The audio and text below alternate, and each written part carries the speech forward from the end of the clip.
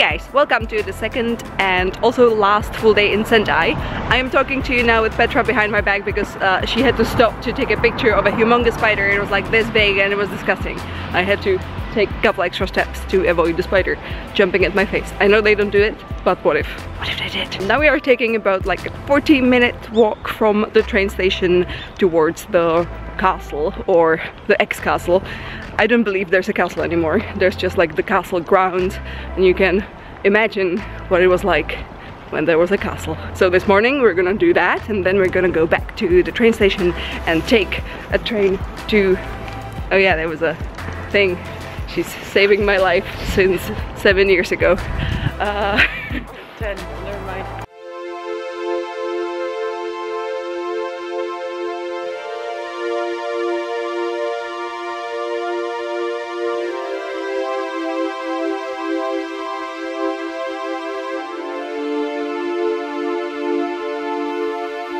As you can see behind me, this is the ex-castle, very flat.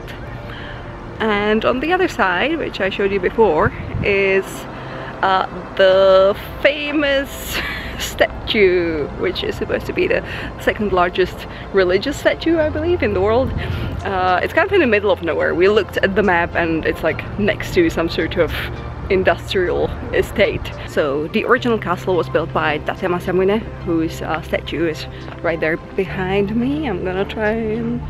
yeah, here he is, handsome boy. He built it in 1600, but since then there were fires and wars and, you know, most recently Second World War, so there was also bombing happening here, and at some point clearly they decided not to keep rebuilding it, and now you only have this here. But this is still a cool place to visit though, if you're in Sendai, because you have such a good view. You might possibly get a nice view from like one of the modern buildings, but this is nicer. There's a lot of fresh air here. You can see beautiful mountains, you can see the sea. We're also gonna try and find the local specialty, the soybean milkshake. Yeah, we're gonna show you how that went later.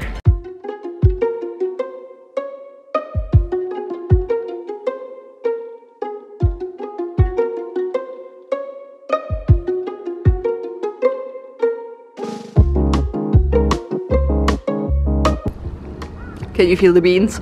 So I gotta say that the deeper you get into this milkshake, the more edamame flavor you're getting, which is not a problem. I enjoy it. I would get this again.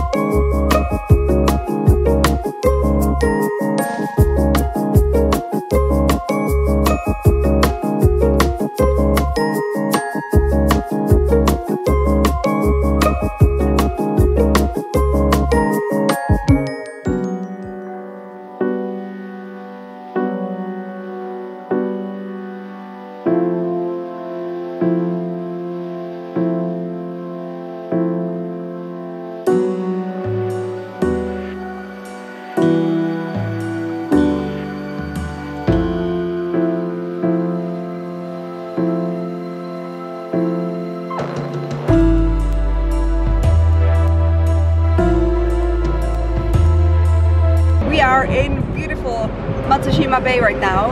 It took us only about 25 minutes to get here from Sendai, and with the JR pass it was actually free. Woo! Once you're here, there's about 200 tiny islands in the area of the bay, and you can take a little boat trip. Ours was, I think, 1500? Yeah, 1500 yen, which is about 12 quid or $15. You can pay an extra to get into the first class, which is like the top tier of the boats, but we stayed on the bottom one, and it was great. They keep the windows really clean, so the views are great, and also there's like some narration in English as well, so you know that like these two islands look like boobs and that one island looks like a penis. I did not make this up, this is an actual thing going on in Matsushima Bay. Now we're gonna have a little discovery trail around the other islands that you can actually access from the coast. There's a couple of like little bridges. One of them is supposed to be a magical bridge where you're gonna meet your special someone. I already have my special someone, Petra! Yay!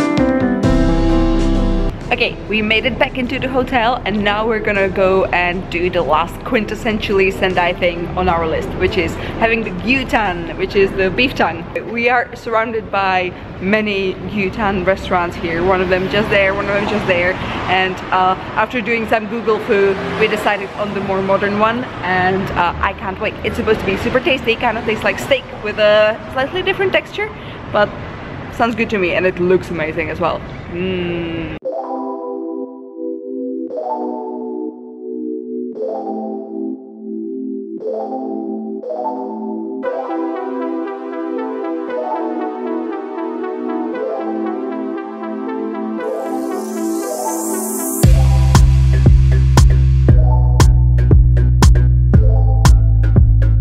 So, that was our gyutan dinner.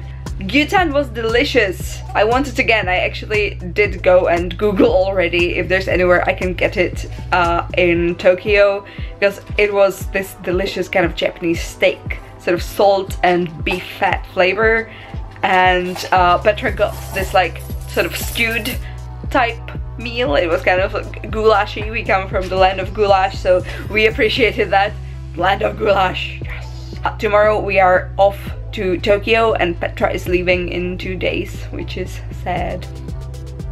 Simon is coming with his dad and his brother. We're gonna stay in Asakusa, and yeah, there's probably gonna be more vlogs coming up because I'm spending 1 more week here in Japan, mostly in Tokyo, but we'll see. Anyway, thank you guys for watching, for joining us on this day trip, and I will see you soon.